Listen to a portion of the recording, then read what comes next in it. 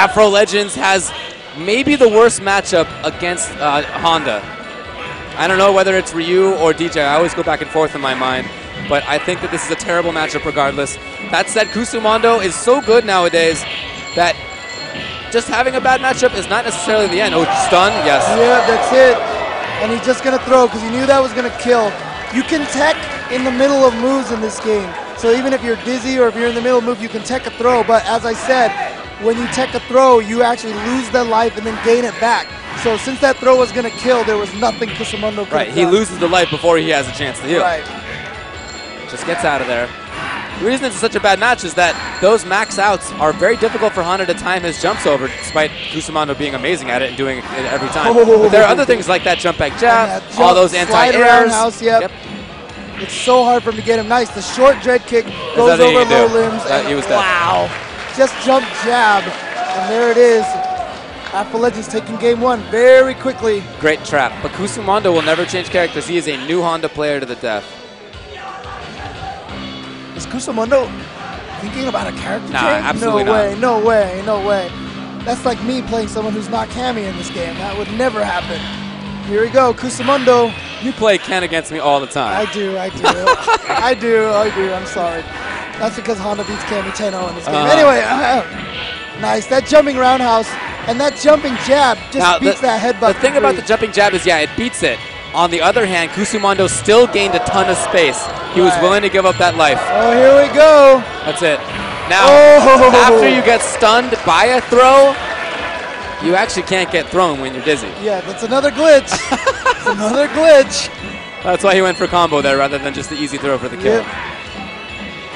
Comboing into super for no reason other than that he's just super good. Yeah, just felt like doing it for fun. Again, willing to take that damage after the max out. He was still a little bit closer than he was before. Wow, messes up the anti-air jab headbutt. And you see how, and one of the things that I would like to mention is that the frame data for moves these days is like 7 frame startup, 9 frame startup, whatever, blah, blah, blah. In ST, I think everything, I swear, is like 3 frames. Ooh, boom! Here we go. Oh, no, he missed it. He's looking for super, he's looking for other options, and he gets it! Jump kick into super Kusumondo, the miracle man. He did the jump medium kick, trying to bait Afrolegends into doing a reversal throw, but you can't be thrown during the startup of Honda's super, and so he did that super to bait exactly that. Now, here's another... Okay, never mind. I keep losing my train of thought. It's all good. It's all good. But Kusumondo now has tied it up 1-1. Trying to navigate this minefield here. Sea of max outs. And he's doing a good job of neutral jumping over stuff. Look at chip damage. It is definitely a factor. You really can't play lame in this game for very long if you're a character who doesn't have a projectile. Nice. Nice safe jump. Safe jumps are so powerful in this game. Nice, okay, gets over it. He got the knockdown too. He tried to get the hand slap to slide forward. He's not getting a, oh wow, a headbutt from nowhere. Oh, he tried a shenanigan with that lower house, but he had fierce hands to close it out there. It's very important that Honda try to establish a footsie game against DJ when he's, about half screen to a third screen away with things like the far stand roundhouse and crouching strong, crouching medium, and hands. He needs to be making those things happen, and Kusumondo has done an excellent job of just that. Yeah, every time, it's kind of interesting because every once in a while, Afrolegends will pause on the fireball throws like that. And it's kind of interesting because DJ's so effective, but now here's the corner. Kusumondo is going to use 3/4 of his life to get him in the corner to kill him, just like this. Go for that. Oh, dude, I thought he was going to go for the old school setup.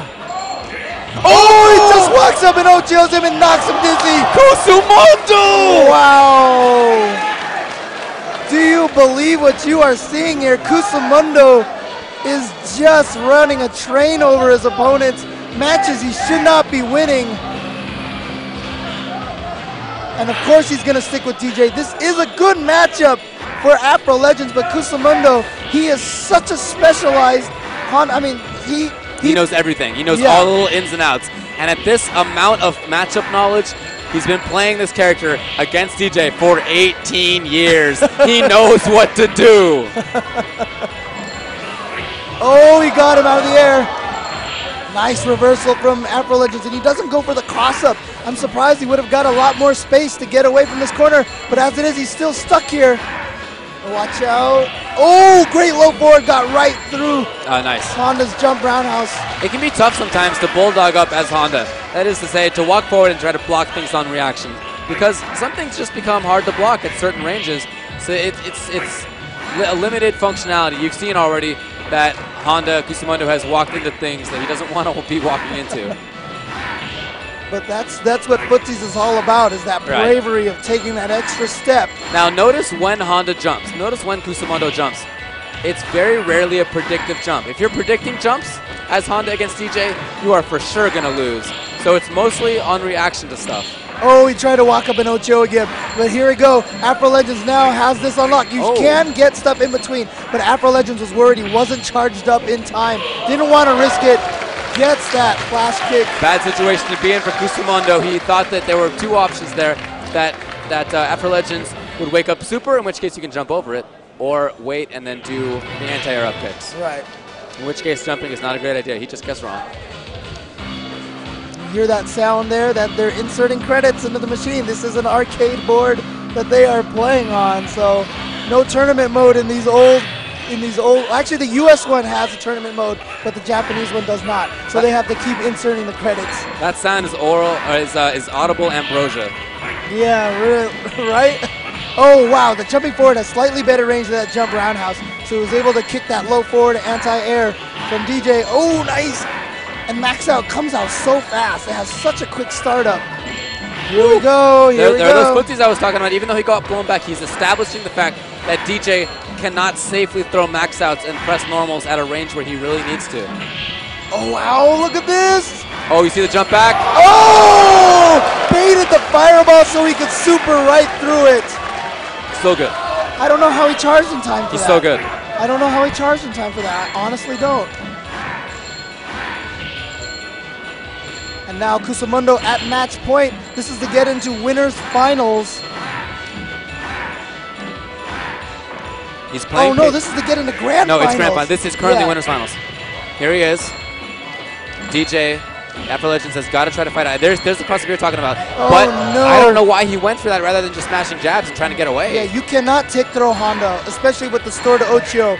Because once you do that motion, you don't even have to move the joystick anymore. Just kind of piano the punches. Strum the punches. Yeah. That's all. It's very broken and super awesome. I hate it. I know you do. I hate it so much. I honestly, I think it's retarded too, but what are you going to do? And now the timer's running out. Okay, he's got the chip. Now he's going to be willing to sit there. Afrolegends got a chip. He just got the lead. Oh, but did he give it up? Oh! It's a tie! It's a tie! Are you kidding me? Seriously? Winners final? Are you kidding me? And of course, in this game, nobody is awarded a round in that situation. Right. They changed that later because they wanted to make sure they got as many dollars as possible out of the arcade boards. But back in Super Turbo days, they had not decided on that yet. Great take. He went for it! He went for it! He went for it! And Kusumondo has taken, and look at him posing to the crowd right there with the Honda hand. He had the Honda hand sticking out. You, sir, are my Street Fighter hero.